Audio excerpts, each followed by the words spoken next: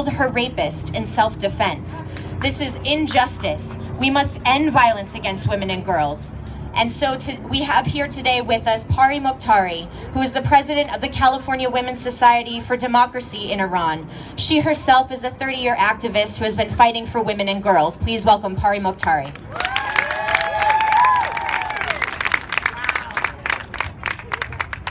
Greetings. It's a great pleasure to be here representing California Women's Society for Democracy in Iran. About a month ago, highly trained terrorists attacked a newspaper office in the heart of Europe and killed innocent journalists. What makes this tragedy even more appalling is the fact that such brutality was cloaked in religion and shamelessly portrayed as a religious duty. There is no question that the spirit and teachings of Islam reject barbarism. What then is the genesis of such frame of thought? How has this phenomenon traversed from the dungeons of Islamic fundamentalists to the streets of Europe? Such savagery is not new, but a well-known entity in the form of the Iranian regime. Such consolidated power and exploited religion to enchain the people of Iran for the last 36 years. Please permit me to better articulate the influence the Iranian government has had on the apparently sudden global expansion of extremist Islam. Rooted in their first-hand experience with this phenomena, the Iranian resistance movement in 1993 published a book titled Islamic Fundamentalism, The New Global Threat. In it, the men and women of Iranian resistance clearly explained how, after losing the 8-year war with Iraq, the Ayatollahs in Iran were planned to spread fundamentalism across the region. I will briefly note key aspects of understanding and then the requirements for defeating extremist Islam. First, we see Islamic fundamentalism in every aspect represents not only a growing threat in general, but it is in effect at war with humanity as we speak.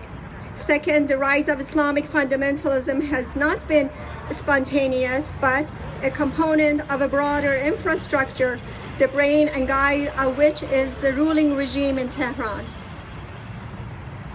Iranian society is ruled by the religious fascists who brutalized the society, including over 1,200 executions, many of them in public, acid attack on women, stoning women to death during the past year alone in order to remain in power. In Iraq, Iranian regime through its Shiite militias is using the fight against its birth child ISIS and is engaged in ethnic cleansing and genocide. In Syria, Iran is singularly the biggest enabler of military apparatus, which is responsible for the massacre of some 200,000 innocent Syrians. These atrocities, added to the tragic events of Paris, executions and tortures in Iran, and school massacre in Pakistan, are expressions of a war exposed to us by Islamic extremists. Let me summarize by saying that the mullahs regime in Iran is the central nervous system of Islamic fundamentalism, ideologically, financially, tactically, militarily, and logistically. The ultimate solution must include the downfall of the Iranian regime as the central banker of Islamic fundamentalism.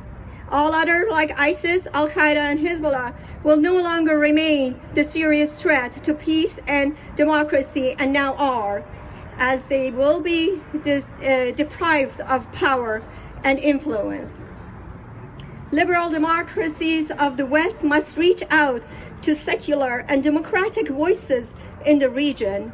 No secular resistance movement in the world is better equipped to provide the global community with the antithesis and know-how of addressing Islamic fundamentalist threat than the revolutionary men and women of Iranian resistance.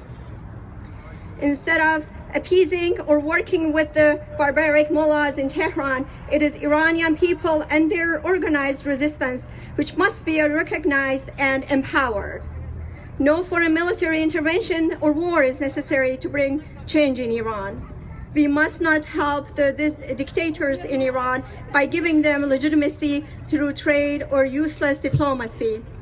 We must stand with the Iranian people and their democratic resistance led by Maryam Rajavi as they seek human rights and democracy. Thank you so much. I appreciate your time.